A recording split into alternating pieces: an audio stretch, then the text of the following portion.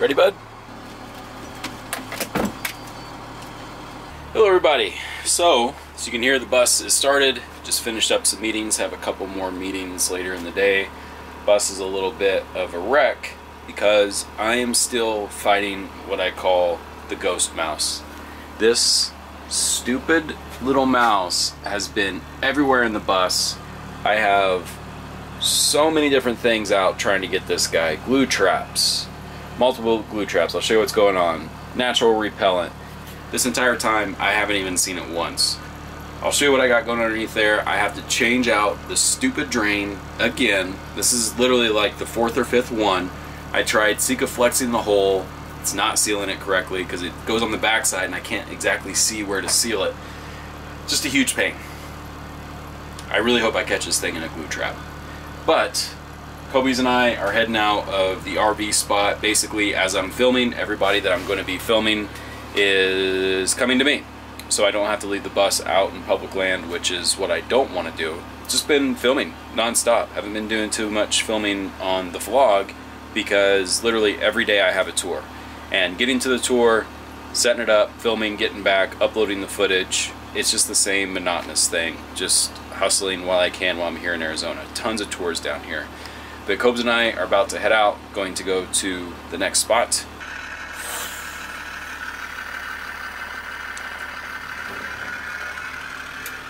So this is a dry camping spot. It is a RV park up north that has dry camping for 20 bucks a night. And basically the reason why I pay that is while I'm out filming, it's just a ease of mind that it's not out in the middle of nowhere in public land. Like I don't have to worry about anybody recognizing the bus. And it is kind of one of those things where the build of the bus, you know, from start to finish across Facebook and YouTube, it's gotten like 32 million views and it's paid for over half the bus, which is awesome. The negative to that is some people might recognize the bus, and not that everybody's going to try and break in, but if somebody of the stealing mindset knows what's in the bus, it's not good overall. So it's worth the peace of mind for me to pay the 20 bucks a night here. I'm able to fill my tanks, dump the urine tank before I leave, which is 30 gallons. Just pipe straight down from the Nature's Head composting toilet.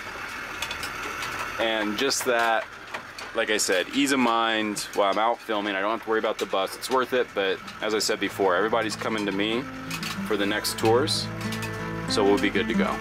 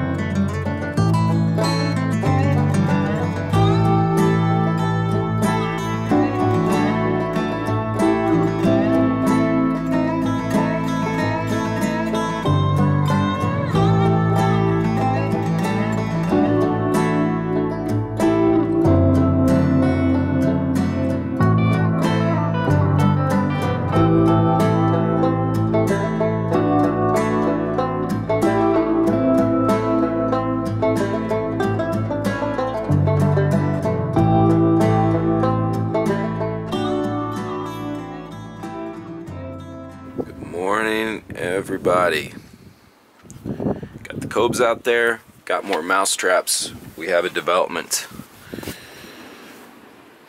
Okay, so this is underneath the sink. You can see that I have been putting these mouse traps, these sticky traps everywhere, and I put a new one right there. And what he's doing is actually going from the outside, working his way up through. Actually, it doesn't make sense. How does he get through the little P section? But look, he even left like the pieces, but the only way is if he's getting, like, coming down from right there. It just doesn't make any sense. Like, I was thinking that he's going outside, going through this, and then chewing that right there. It just doesn't make any sense.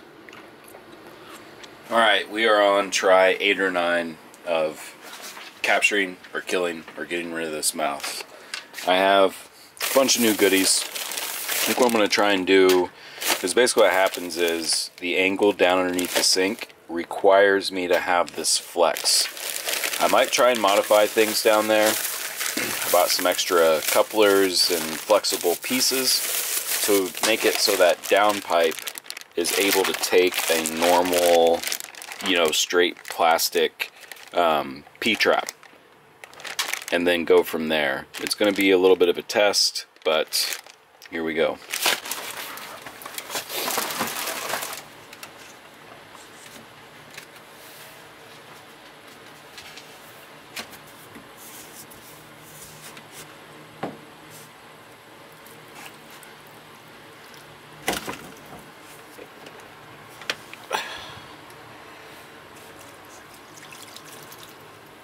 I forget why we use the flexible one.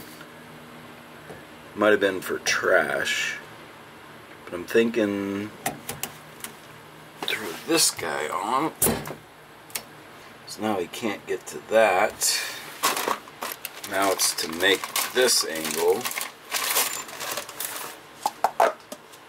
which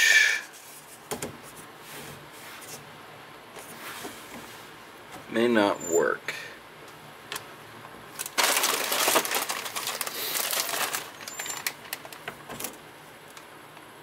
So just make a 90 out of that. Like that.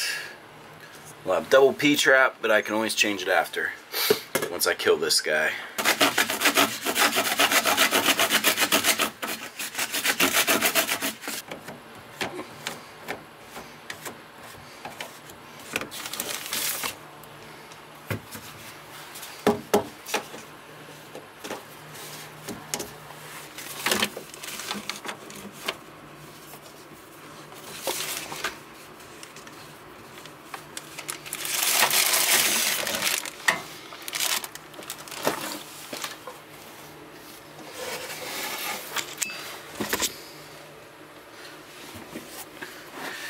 Alright, little guy,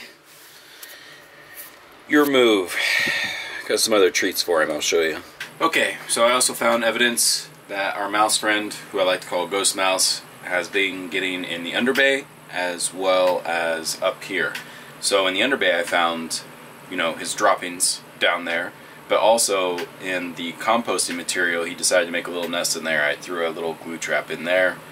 We'll see if that works. But I think I figured out what was happening and how he's getting in. So this is my bathroom right now. This cabinet right up here is the electrical, and that has just been open. Like, basically with this cover in the bathroom I didn't have to worry about it. But I don't know if you can see down there, you might be able to see a tire. I'm carrying somebody's rad power bike right now, and he's climbing up that rad bike and getting in, so I'm going to seal this up.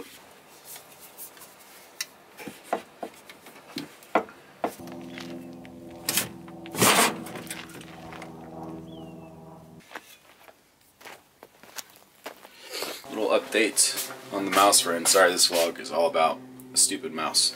But underneath here, we have not seen any evidence of the mouse. So I removed the trash cans. I'm putting them right there right now.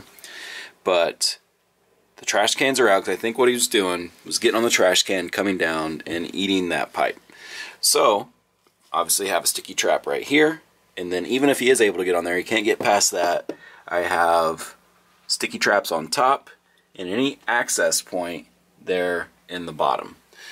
So far, this is the longest that I've gone without chewed pipes in probably 3 weeks. I also sealed up that hole with the spray foam, And so far, I have not seen him trying to chew on it. One thing that I did do, and something that I've sprayed everywhere, I grabbed this from Home Depot. Rodent repellent. Basically, it's like a peppery peppermint oil.